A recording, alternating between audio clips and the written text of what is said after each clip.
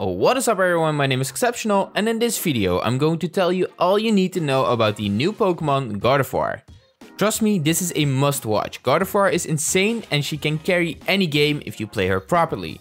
We will be talking about her abilities, evolution, playstyle, build, combos, Pokemon counters and items. But before we continue, if you have found this video helpful, please leave a like on the video, and if you're new to the channel, consider subscribing for more Pokemon Unite videos. Also, I stream a lot on Twitch, so come follow me and join me there as well. Let's start with her passive abilities. The first passive is Synchronize. Whenever the enemy Pokemon decreases your movement speed or inflicts a damage over time condition, she reflects the same status back to that Pokemon. And second, her boosted attack. Every third basic attack does splash damage and decreases the opponent's special defense for a short time. Gardevoir is a ranged special attacker with low mobility and no escape. Position yourself to be as safe as possible while also doing a lot of damage. Let's talk about our evolutions and playstyle. You start the game as Walz and you can choose between Confusion and Teleport. Easy choice, go for Confusion to maximize your damage output. Clear your lane as fast as you can. Gardevoir is a top laner, but you can play bottom lane as well. At level 3 you get your Teleport and this is your only mobility move for now. Play safe until you're at level 6. Save Teleport for whenever you need to escape or chase for an easy kill. At level 6 you evolve into Kirlia while also getting to choose another ability. Psyshock and Future Sight. Both of these are AoE attacks. Both of these are great options and do a lot of damage. Let's start with Psyshock. Select an area of Psyshock and do damage to anything inside it. It attacks 3 times in a designated area, but you can still aim after every attack. You aim Psyshock by moving around, so not with your right stick. Every time you hit an enemy Pokemon, the move's cooldown reduces, and it does a lot of damage. With Future Sight, you can choose a bit bigger area where a delayed explosion will spawn. Every Pokemon hit gets their movement speed reduced. I would go for Psyshock. Future Sight is a little easier to dodge, but if you can hit Future Sight and combo it with other abilities, it does a lot of damage. Now, be a little bit more aggressive and keep on damaging enemy Pokemon. You do a lot of damage. At level 8, you get your second move, Psychic or Moonblast. Psychic is a blast attack and hits people in the area and slows their movement speed for a short time. Moonblast is also a blast, but whenever it hits a Pokemon, it hits everything behind the first hit in a cone as well. Also, the first Pokemon that got hit gets stunned for a short time, while Gardevoir jumps back a bit.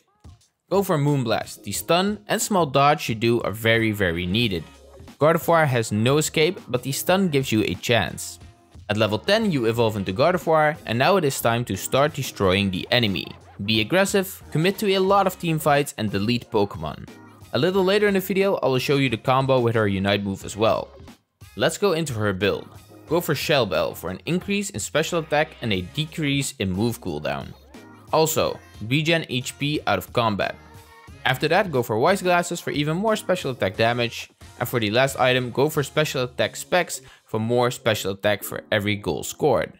As you can see, it's all about special attacks. You are a walking nuke, a pure glass cannon. If they dive on you, you are dead. But if you can stay alive, you destroy everything. As for the battle item, go for Eject Button. Mobility is your weakness, this gives you a chance to escape. Let's talk about our Unite move, Fairy Singularity. You warp space in a designated area, pulling all enemy Pokemon to the center of the Unite move.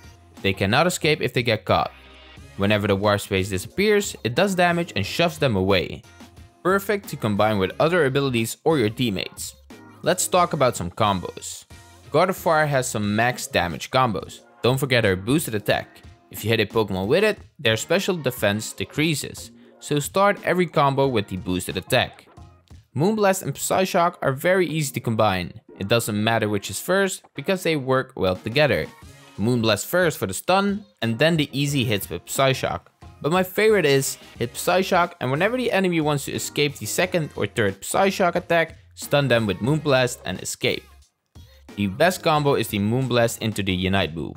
The Unite move is sometimes hard to hit, so starting with a stun to make sure you hit it. Whenever you hit the Unite move, start Psyshock for max damage.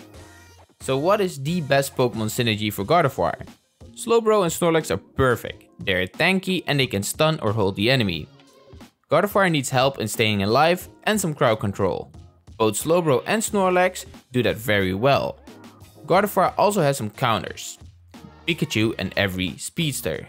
Absol, Talonflame, Zeraora and Gengar can just dive you and insta-kill you if you are too overextended and alone. Pikachu is annoying because of its stun, range and high damage. Just be careful with your positioning and who your enemy is. If you can stay alive and do damage, you will do very well. This was my ultimate Gardevoir guide. I hope you learned something new. If you did, don't forget to leave a like and subscribe to the channel for more Pokemon Unite videos. And also, come say hi on Twitch and I will see you in the next video.